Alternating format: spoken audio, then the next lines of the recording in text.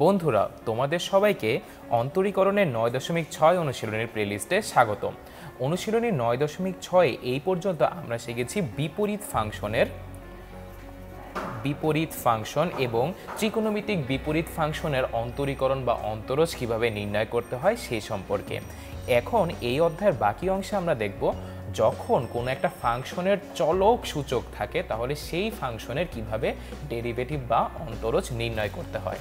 তাহলে চলো আমরা প্রথমে একটি উদাহরণ দেখে নিই।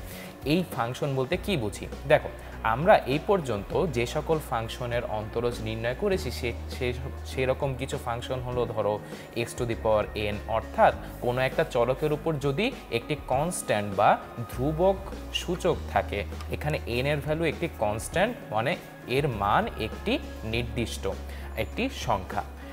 তারপর আমরা শিখেছি হচ্ছে ত্রিকোণমিতিক ফাংশনের sin x, sin x, তারপর ত্রিকোণমিতিক ফাংশনের উপর পাওয়ার যদি একটি ধ্রুব সংখ্যা থাকে অর্থাৎ sin²x, তারপর লগারিদমিক ফাংশনের তোমার হচ্ছে অন্তরীকরণ করেছি, অথবা লগারিদমিক ফাংশনের যদি উপরে সূচক পাওয়ার থাকে, এই সূচক পাওয়ারটা যদি একটি নির্দিষ্ট ধ্রুব সংখ্যা থাকে, তখন এই সকল ক্ষেত্রে আমরা অন্তরজ বা ডেরিভেটিভ নির্ণয় করেছি।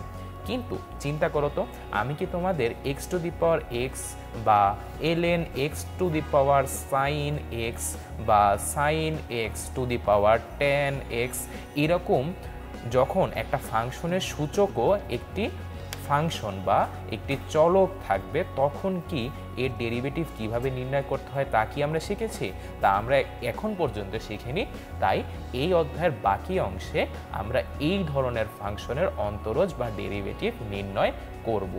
তাহলে আগামী পর্ব থেকে আমরা কিভাবে এই ধরনের ফাংশনের ডেরিভেটিভ নির্ণয় করতে হয় এই সম্পর্কে আলোচনা শুরু করব এবং পরবর্তীতে বিভিন্ন ধরনের সমস্যার সমাধান করব।